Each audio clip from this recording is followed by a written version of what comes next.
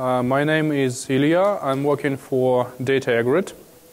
My primary focus is actually PostgreSQL, but this talk would be not only about PostgreSQL, but about many databases in the interaction with a Linux operating system, because many things are quite common. I'm not sure if it's a good time to talk about Linux internals right after lunch, but I try to be not very boring actually. So I was actually at this conference last year, and I was giving a talk about database tuning from hardware to operating system and to the database itself. The problem with such talks is usually that it's very difficult to pack everything in one talk, and it looks usually like some sort of checklist. So turn this sysctl parameter to that, and something like that. For many people, it's not easy to understand, and people come up and ask, okay, why we should put these settings to this value and so on. And I tried to extract some most important from the database point of view thing, actually I/O problems, and try to cover that not in the checklist style, but with some schemas and descriptions how it works. So I will take actually some giveaways which setting can be better for your database, but most likely this talk is not for give you advices tune this sysctl parameter to that value, but to explain things in some details and schemas and so on. So why Linux at all? Linux today is maybe the best platform to run your database. Talking about Windows, probably it's not a good idea to run open source databases, because most of open source databases rely hardly on shared memory, and there is no such concept like Unix style shared memory in Windows. That's why we have lots of performance problems with open source databases on Windows. As for FreeBSD, more or less it's not keeping up with Linux in terms of many performance things. So gradually Linux became the most advanced platform for databases. And actually many database vendors, I mean commercial database vendors, they contribute to Linux a lot to improve performance. So things like huge pages and so on were mostly developed using efforts from large companies.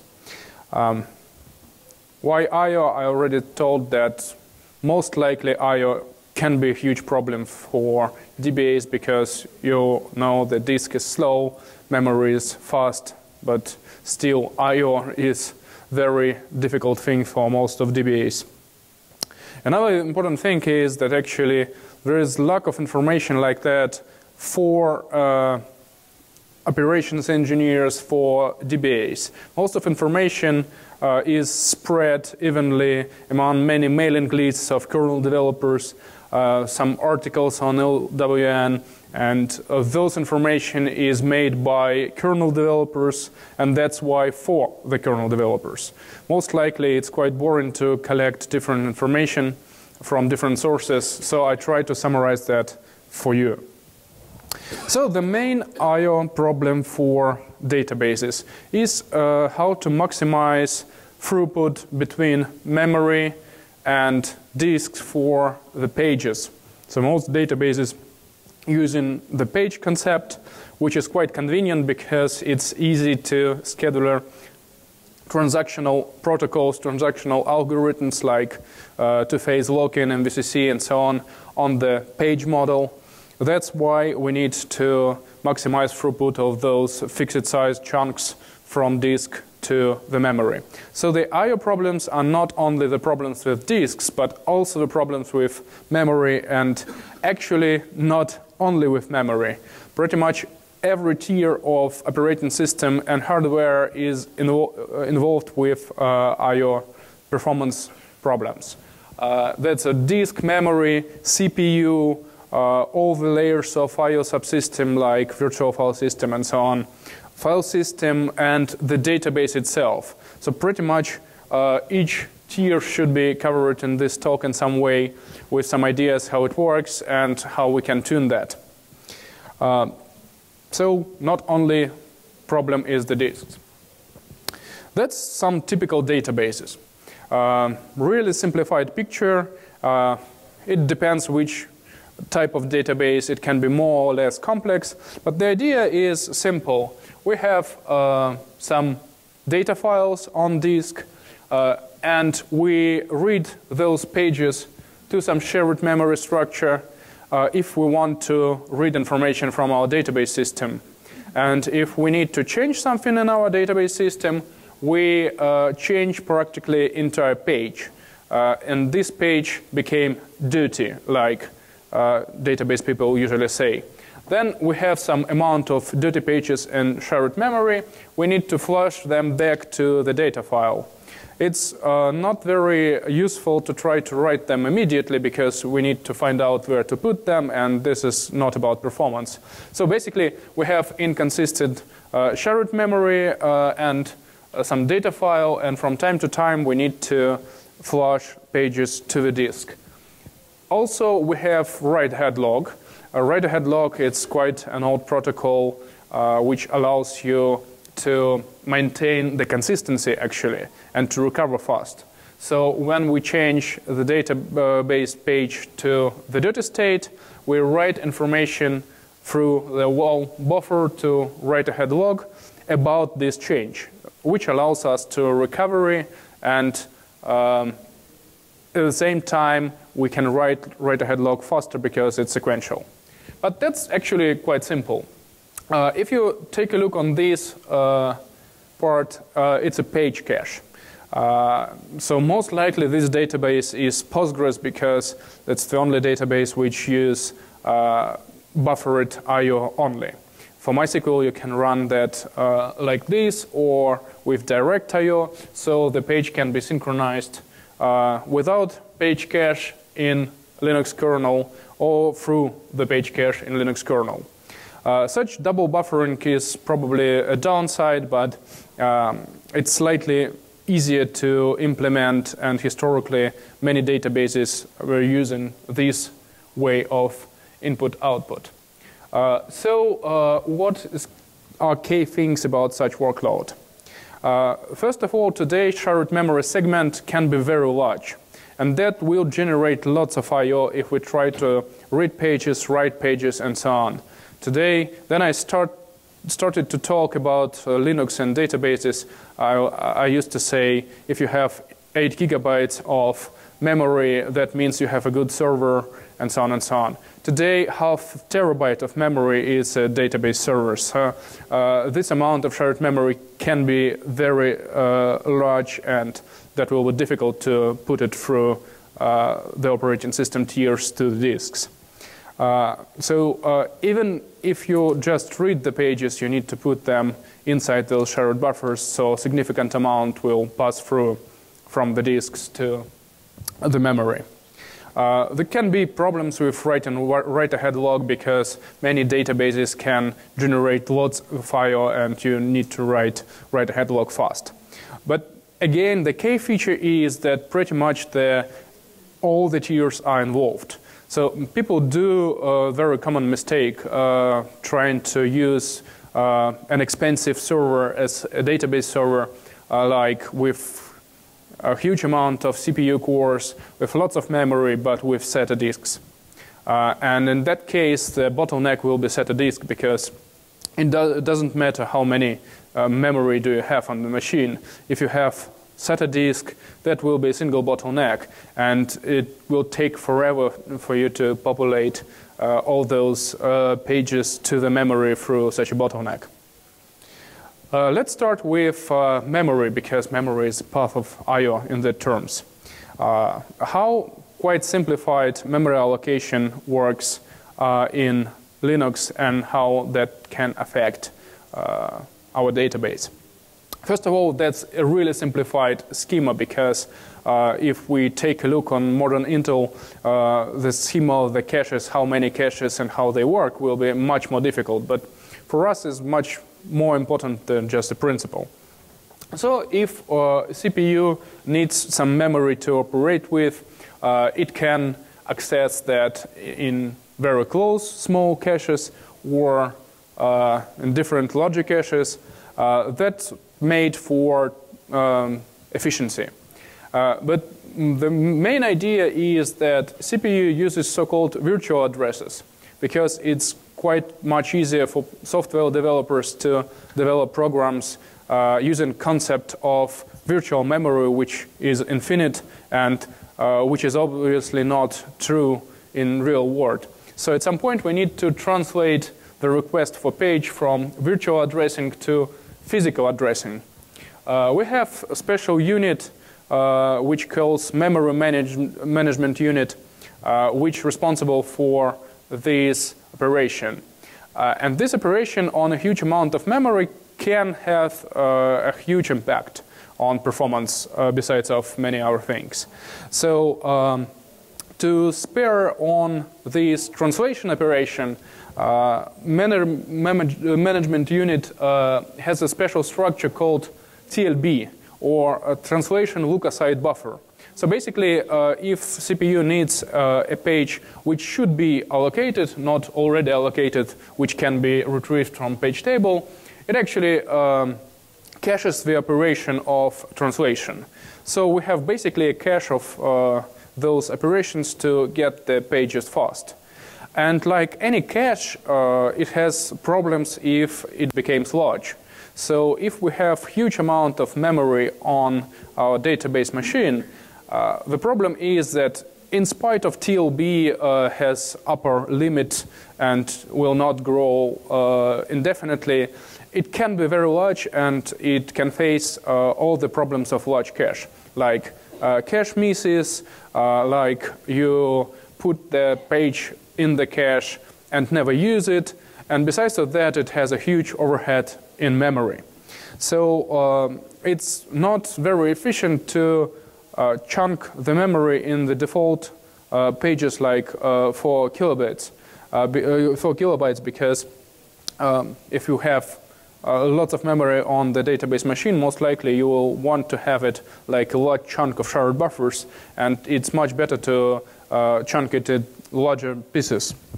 So the concept of huge pages was developed for the databases, and most likely if you have database server with enough memory, you want to have huge pages enabled because your TLB will work much more efficient. And to do that, you need to enable them in the kernel, and most of current modern databases can use them if you enable them.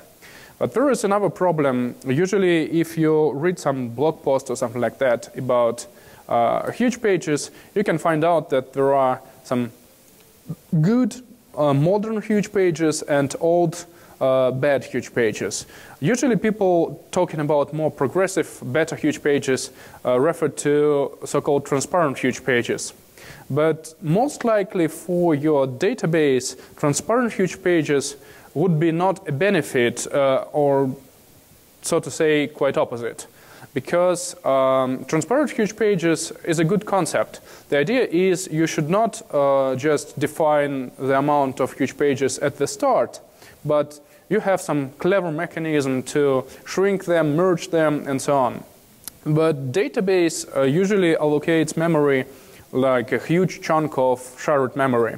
And those permutations of memory like merging, sorting, shrinking pages, it's not a good idea for the database. Database cannot cope with that, and if under the shared buffers there is some merging of huge pages, database simply will wait forever, and the best idea with databases is actually to disable transparent huge pages and to use old school normal huge pages to allocate memory at once, then you start the database. Another thing with memory is how Linux can allocate and free memory. And this thing has a huge impact on database behavior.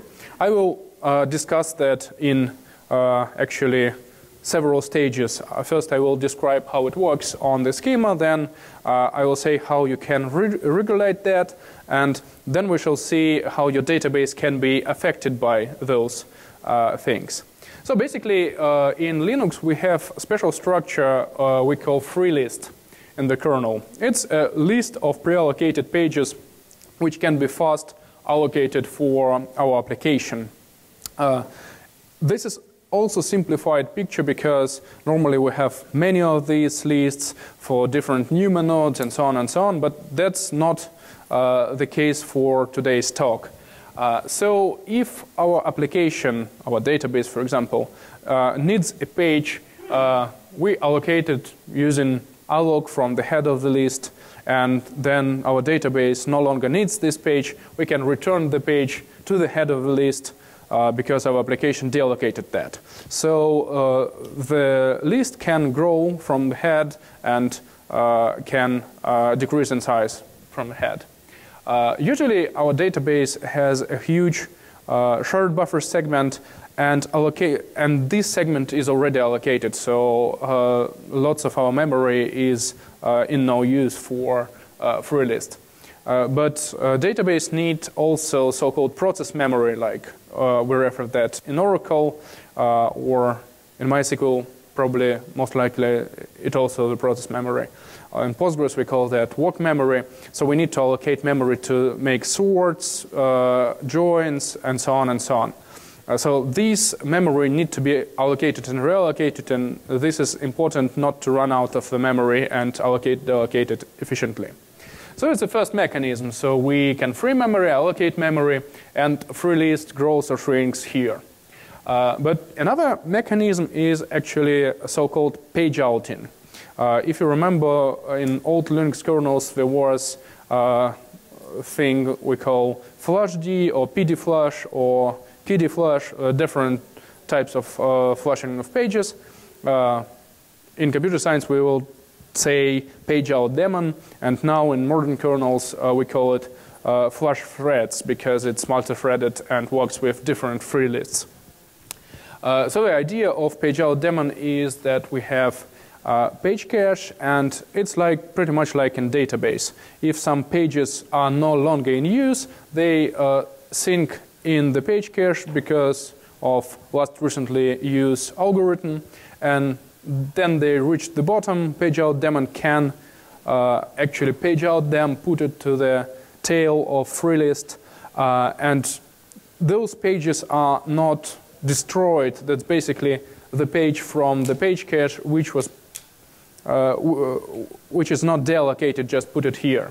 If right after it was put it in the free list, we again in our database need the page, it can be reclaimed also by page out daemon and put it back to page cache until it will sync again. So that's the second mechanism. So if we run out of memory, we can take some pages and put them back to free list if we do not need them anymore. The third mechanism of how to get free memory is to swap it. In Linux, swapping is slightly different process in comparison to old Unixes like System 5, like systems. In those times, swapping was about to swap entire process to the disk. Today, swapping it's actually something like page out. In some cases, we can take some pages from page cache and put them to the swap. That's some emergency measure to not run out of memory. So how it works in general? If we allocate in memory, our free list is shrinking. And if page out daemon cannot put some extra pages to the tail of free list, we can hit this setting VM min 3 kilobytes, the minimum size of free list. And if we hit that, Linux need to deallocate some memory to make it free for further allocation. And in some cases, it can swap several pages to swap to make some free pages. In some cases, it intensifies the page outing, and if nothing helps, the special process called OM killer comes and kills some process on your database server. So how it works with exact settings and with exact priorities.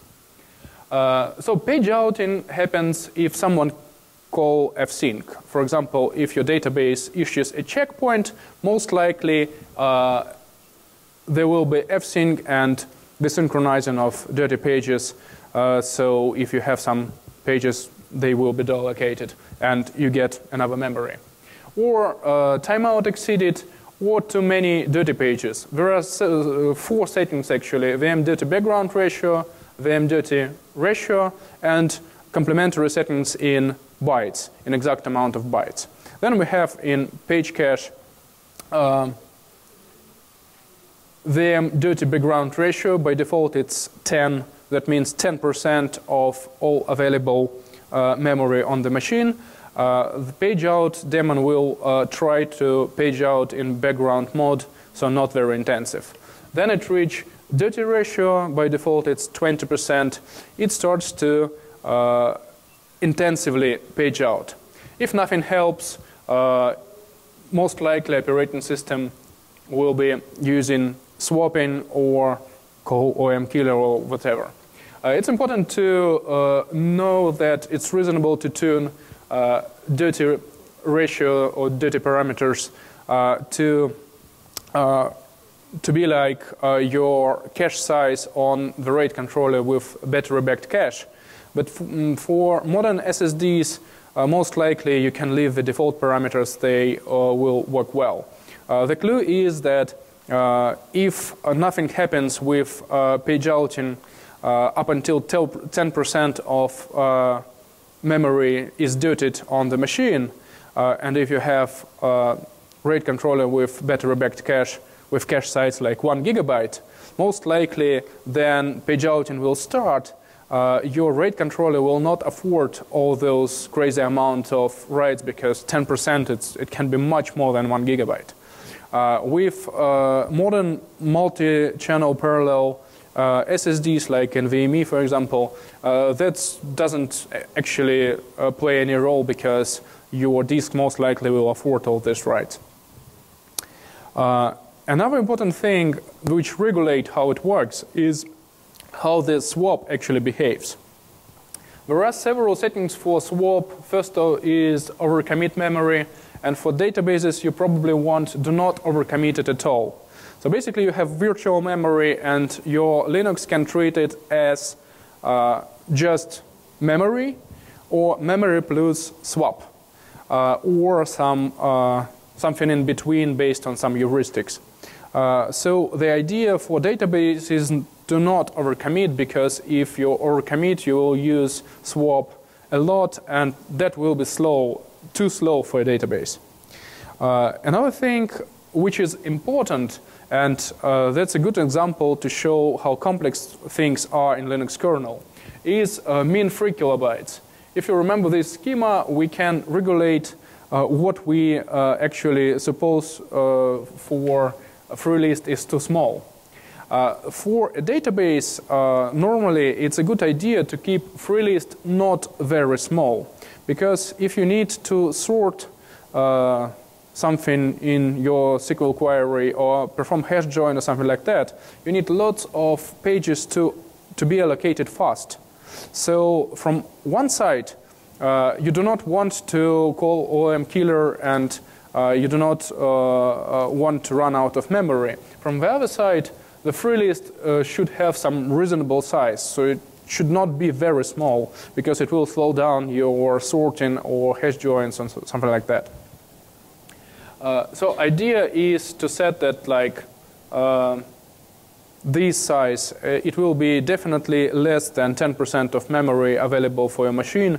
For database servers from 64 gigs to 128 gigs, this size will be quite reasonable, because most likely if you want a larger sort, page allocation speed plays no role in that case, because just to put all the pages which you need to use for hash join will be much more overhead than allocating pages from free list. And another setting which is also very important is VM swappiness, which actually regulates some ratio in what amount of cases operating system will try to use swap. So basically the idea is, if you're running out of memory and your page out daemon works not very efficient, operating system can decide if operating system will intensify page outing or immediately go to swap. And if you have a default 60, that means most likely then in 60%, that's not so strict, but most likely, that's a heuristic thing, most likely it will go to swap instead of intensifying page out process. And that will be quite slow for your database. So basically, another bad thing is to disable swap at all, because if it is disabled and page out daemon cannot work very efficient, OEM killer will kill some process on your database server. If you have a database server, you can imagine which process it can be most likely. And that's not the thing you want. Previously, you can read that in many blogs or something like that, email lists. The general recommendation was to swap entirely, so put that to 0. This is, from my point of view, a slightly bad idea, because that maximizes the probability that OEM killer will kill your database. So you need to have some usage of swap allowed in case of emergency. Do not switch it off entirely. So basically, the one is good settings for database to avoid OEM killing in the case that you run out of memory. But still, you will need not to use swap too often. As about OEM killer, actually, OEM killer is a bad thing and a good thing, because I know many DBAs who hate OEM killer because it can kill the database, but this mechanism is some sort of safety measure. Because, good question, if we can switch OEM killer entirely, and would be happy about that. If you take a look on the settings which effectively switch OEM killer off, you can probably guess that it's a bad idea too, because if we switch OEM killer off, that means if we run out of memory, it will cause kernel panic. Which is better for your database, to be killed by OEM killer or to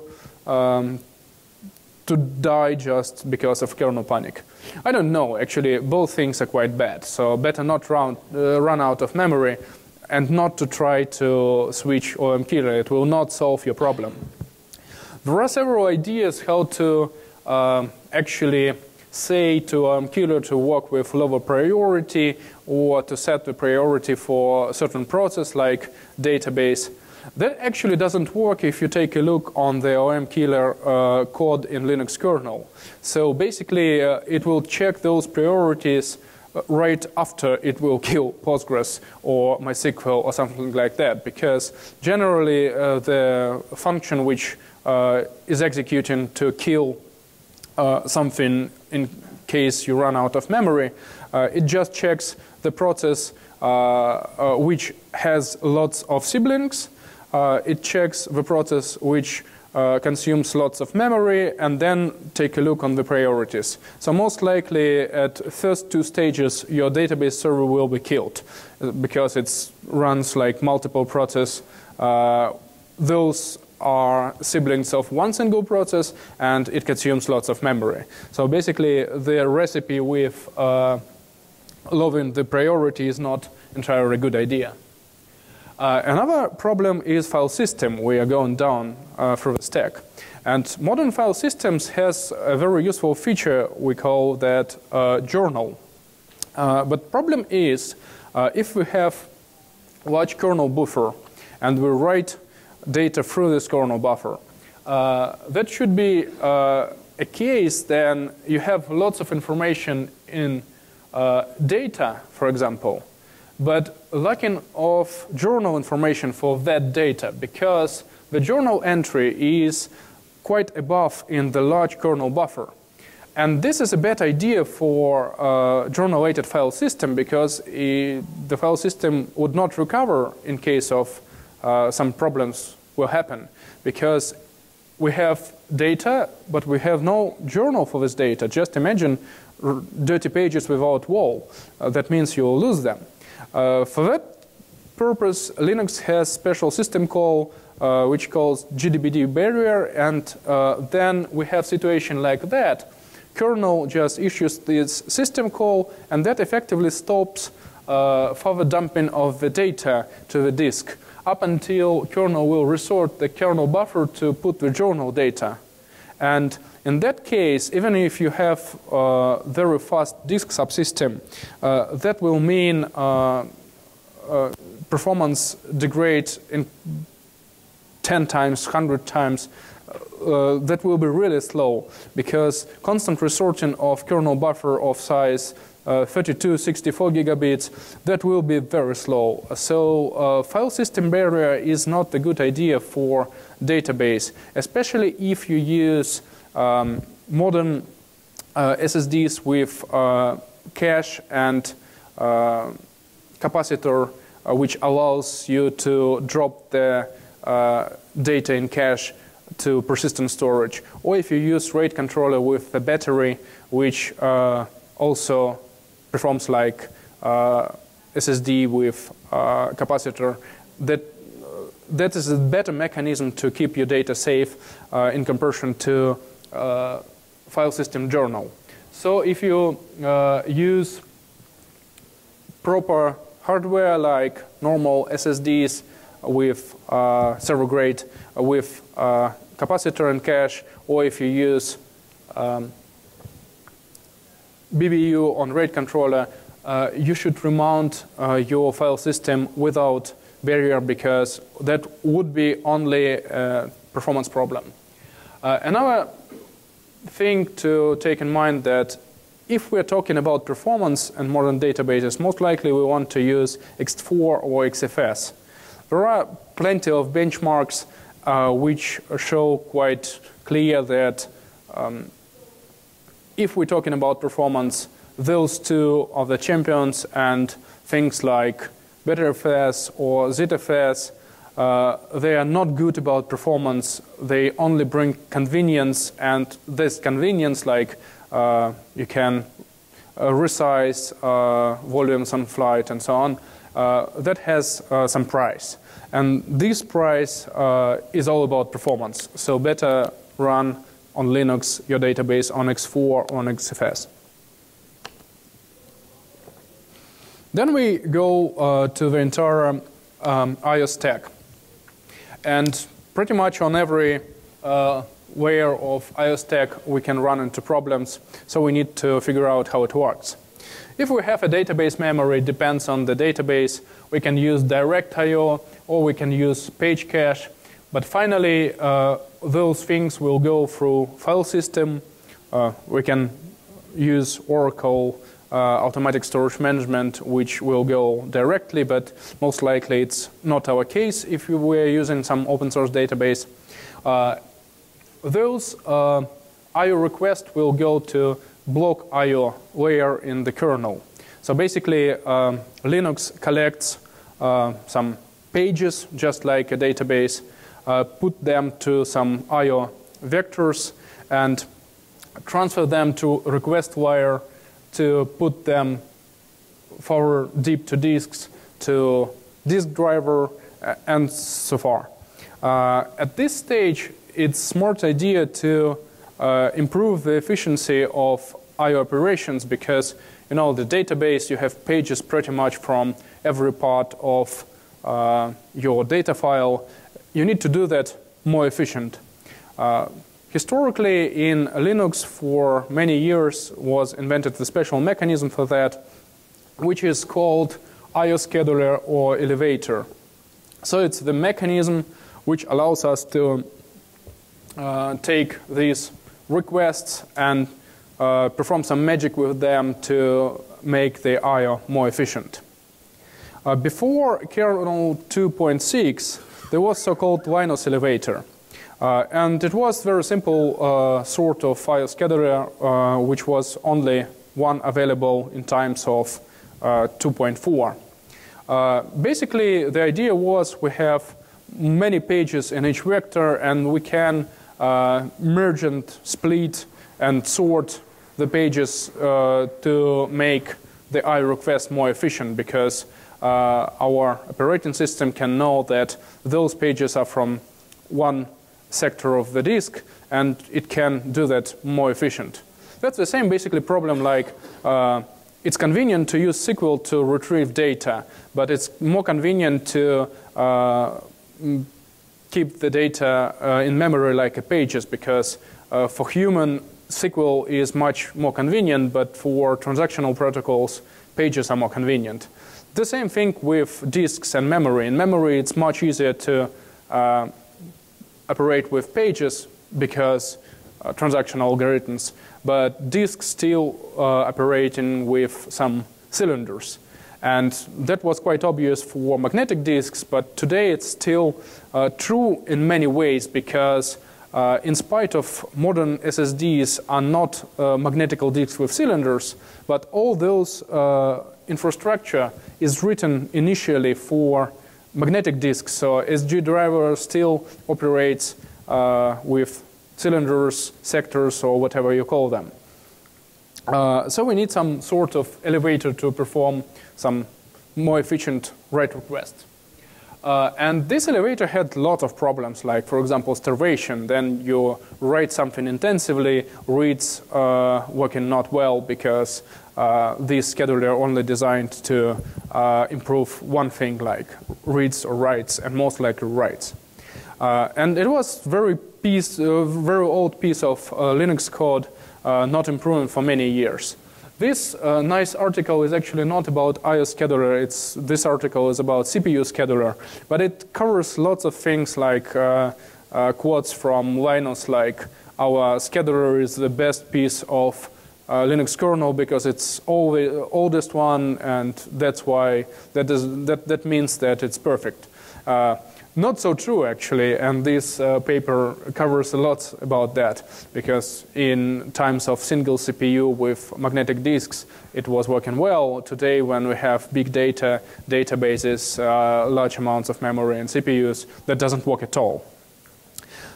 Then, just in 2.6, there was introduced CFQ, complete fair queuing. Do not mix that with CPU scheduler. It's just the same name, but actually different name.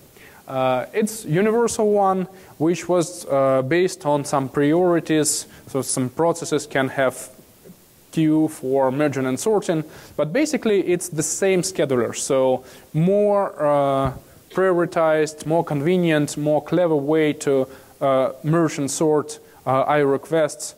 And that's probably not a good idea for databases, because, you know, database, it's a single process. So this scheduler is good for a desktop environment. Then you want to listen to music, encode video, and something like that at the same time. But for database, then most of I/O is generated by single process or siblings of the same process. That's a bad idea. But still, you can use that if you're working with rotating disk. It more or less works well. But database on rotating disks, that's not the thing I would say well working. Then emerged Deadline, scheduler which was slightly better for rotating disks. But basically that was the same thing like merge and sorting and so on. And how good was this approach to elevators clearly shows that by the end of 2.6, in early third versions, emerged so-called noob or none scheduler, which basically just disables all those wise merging and sorting and leave it like it is. And for disk arrays or PCI Express SSDs, those types of schedulers show that they work much better. But still there were some problems because in spite of we got rid of unnecessary sorting and merging, we still had the problems that parallelism, which is essential for such types of storages, was not working well with those type of scheduling because, you know, it basically still thought that we have one CPU. That's why in 3.13 was merged so-called bulk MQ scheduler, which is actually not just an elevator. On this picture, I just drew the elevator like some kernel stuff to make request layer better. But actually, bulk MQ is the replacement for whole request layer because it was impossible just to put it as into the same place, like to share same IP, like normal scheduler. So basically, all those part of stack was rewritten to make bulk MQ scheduler working. It's much better in terms of parallelism for normal SSDs. Basically, it can have a queue for each CPU for different numerons and so on. And even if right now, because you know there are lots of work ahead to make bulk MQ more efficient, to support its features inside SG driver for the disks, now it actually can be a benefit for your database if you run it on Linux on SSDs. So from time to time we have lots of write improvements as well as normal reads at the same time using those type of schedulers. Do not confuse yourself if you take a look on NVMe drive and you can try to check which type of scheduler it has. Most likely bulk MQ will be referred like none or NOP if, for example, you use Ubuntu LTS. But it's actually bulk MQ most likely. That's it. I'm really thankful for my colleagues Alexey Lisovsky and Max Baguk for a lot of research on the topic, which helped me to summarize it for you. And if you have some questions, you feel free to ask that. We have several minutes, I would hope. And if after you will have some questions, just email me. I try to answer. Thank you.